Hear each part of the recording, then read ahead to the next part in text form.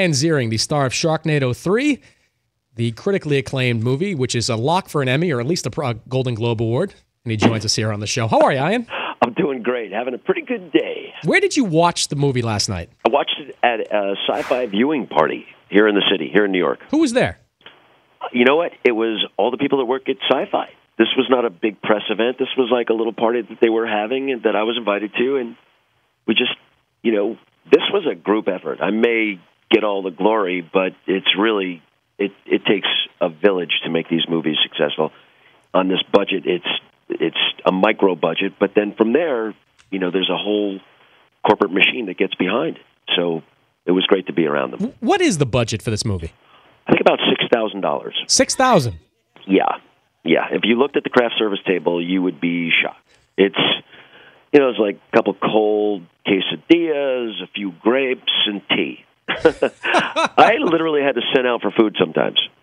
Where does it film? We filmed Sharknado 3 in Washington, D.C., and then we went down to Orlando, Florida, and shot most of the stuff there. What period of time does this movie shoot? There were probably about 16 or 17 days in front of the camera.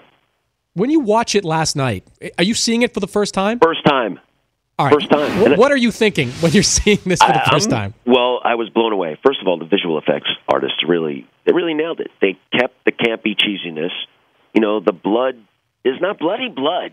It's just like a splatter that helps you distance yourself from whatever perceived gore there might be. It's just, it's a shark slaying or a human killing.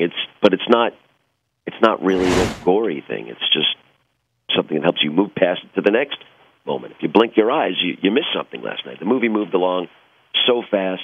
There were over 50 cameos, and that doesn't even include all my friends that I stuck in that aren't actors. There's it's just amazing. Your favorite scene from the movie last night was what? Working with the Hoff and working with Mark Cuban.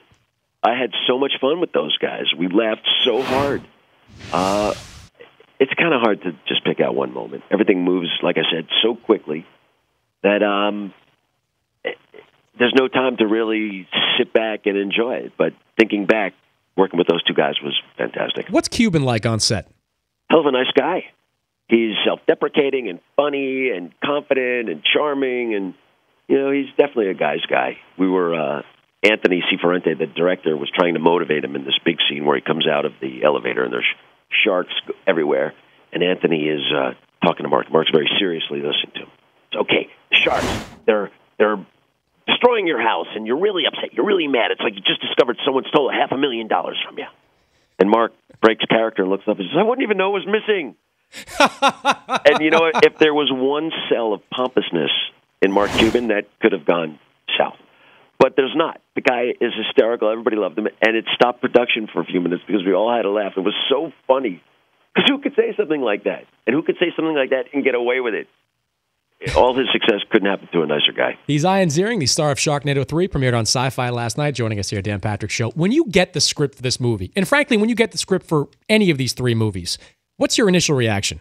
First, I scan it to see if I die. They're not going to kill you off on Sharknado. Well, you never know.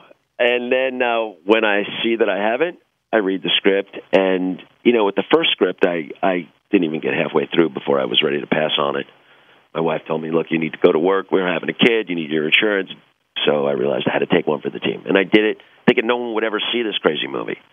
Boy, was I surprised when it blew up.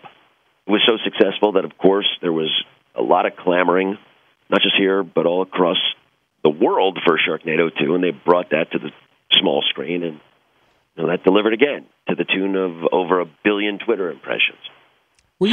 Were you the first choice to play Finn Shepard for this role? Oh, hell no. I got the script on my desk. They were starting filming 5 days later, which immediately tells me someone fell out or someone passed. And I understood why when I read the script. Like, oh, my God. I think they actually talked to Crispin Glover for a minute, maybe. McFly. I don't know who else was up first. I don't know exactly who fell out, but, I didn't care. This, again, was a straight offer to be shot starting 5 days from the day I was reading it. How did you get your friends in the movie? Oh, just hey, stand here. Basically, we had 15 background artists, or extras. I prefer background artists. And we would just change their shirts. Okay, now you stand in the front, change your shirt, stand in the back. Now, I know you had your legs chewed off in the last scene, but you need to run through the background of this one. You know, whether we were in Washington, D.C. or in Orlando, we worked with a very small crew. So, you know, I'd have friends all over the place. It was a lot of fun. When you're filming something like this, how many times during the course of it do you just have to kind of break character and start laughing just based on what you know is about to happen? Because for me, and I don't want to spoil it for anyone that hasn't seen it, but when Frankie Muniz has kind of his Monty Python and the Black Knight moment in that movie, oh yeah, that was the moment where I just think this whole thing just jumped. You know what? I'll spoil it. People have seen, you know, people die in this movie. That shouldn't be a spoiler. You should just expect it. So when Frankie first he's getting ready to blow up this building, and as he's running towards the button, he gets one leg bit off. So he's hopping, and then he's going to reach for it, and then his arm gets bit off, and then his other leg gets bit off, and then his other arm gets off, and then he hits the button. I'm not going to spoil it with how, but he hits the button, and there was a tweet this morning that I just couldn't stop laughing. Malcolm in the middle. Saw him last night on Sharknado. Now Malcolm is just the middle. It's just so fun. But are you playing it? I mean, is it hard to play something like this straight? Because you do keep kind of that serious look on your face all the way throughout. But it's almost Bruce Willis-esque. You're keeping that look, but you know what's happening and you know the reception it's going to have. I set the tone for the movie. If I'm letting the wind out of the sails, if I'm not keeping high stakes at 100% of the time, then no one else will. So you have to act believable. You have to act naturally in imaginary circumstances. That's what acting is. So I'm very sure not to lose the stakes.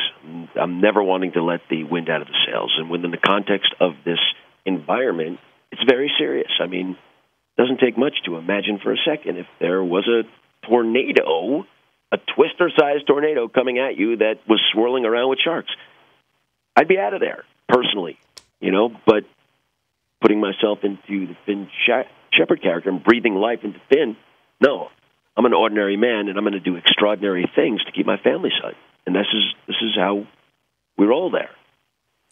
Can you confirm that Sharknado 4 is in the works?